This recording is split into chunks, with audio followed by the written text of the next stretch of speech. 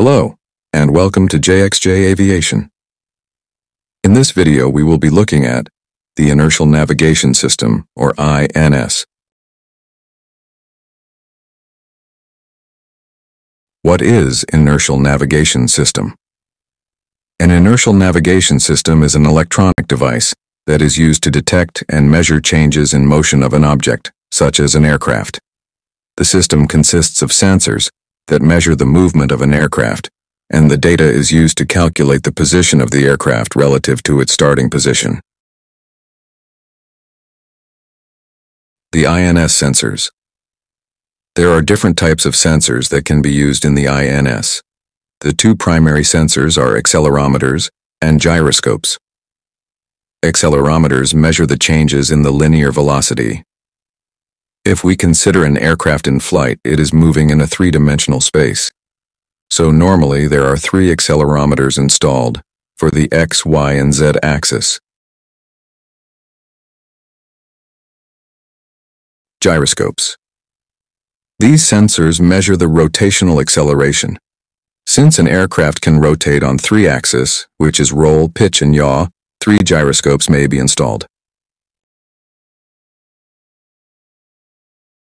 Inertial Measurement Unit. This is also called the Inertial Reference Unit. This unit measures the linear and angular accelerations from the accelerometers and gyroscopes and provides this information to other systems.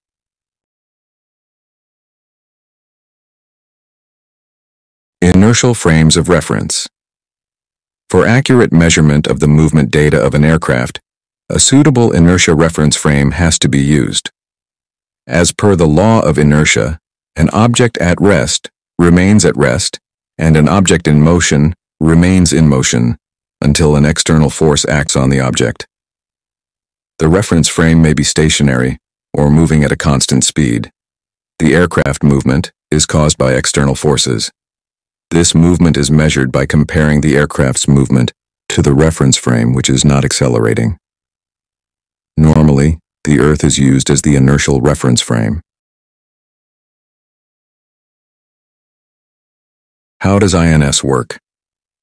Let's consider an aircraft parked on the ground. Since there is no movement of the aircraft, the accelerometers and gyroscopes give an output of 0.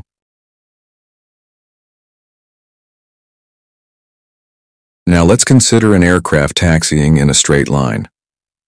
Since the aircraft is moving in one direction only, or the x-axis, the accelerometer installed on this axis measures the acceleration and the distance the aircraft has traveled.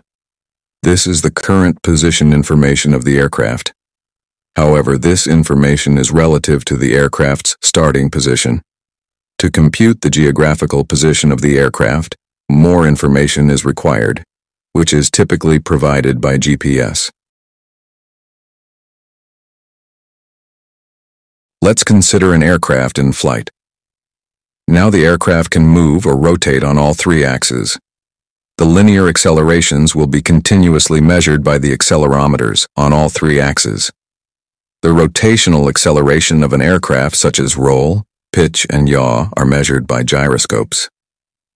This information is normally used for calculating the direction in which the aircraft is flying. By combining the information from the accelerometers and the gyroscopes, an aircraft's position relative to the starting position can be computed. By adding the GPS information, the actual position of the aircraft can be calculated. Errors and correction. This system will always have some errors induced because of the sensing technology and the materials used.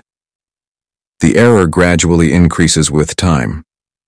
The system errors can be reduced by performing calibration tests. The system has to be corrected every time before flight by doing a system alignment. In flight, the errors are rectified by using information from GPS or ground-based radio nav aids. That's all for my video on the Inertial Navigation System. Thank you for watching.